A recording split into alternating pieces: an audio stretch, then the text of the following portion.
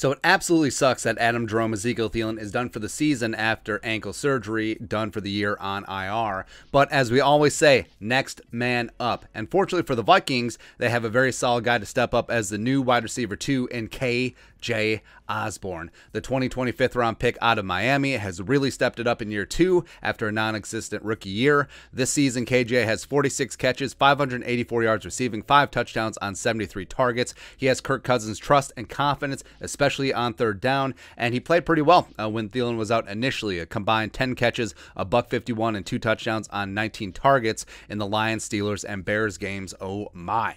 And Thielen does leave a monster hole in the Vikings passing game. He's still one of the cleanest route runners in the league. He can get open in a phone booth, and he is an elite red zone option. But KJ has a chance to be Jefferson's long-term running mate as Thielen does turn 32 next August. And someone is going to have to release the pressure that JJ is going to be under in the Packers, Bears, and playoff games, as he's going to be doubled and tripled, as the Bears had already shown in the earlier matchup. So KJ, DD, ISM, Diamond Dan Chisena, Gronklin all have to step it up. But I like KJ Osborn, man. I think he has a chance to be a very special player for the Vikings. He can get open in confined areas. Plus, he is not scared. He is not scared at all, going over the middle, making that tough play on third and medium, third and long. That's why Kirk Cousins loves him. That's why the receiver room loves him. So I like KJ, man. He has a chance for some big-time games to drag the Vikings' ass into the playoffs and establish himself as the future premier weapon for the Vikings. But your thoughts are our thoughts. KJ Osborn with a prime opportunity to shine even brighter in year 2. Let us know in the comment section below. Subscribe for daily Vikings takes. Want to support the work? Put a little something in the Venmo. But until next time, Skol,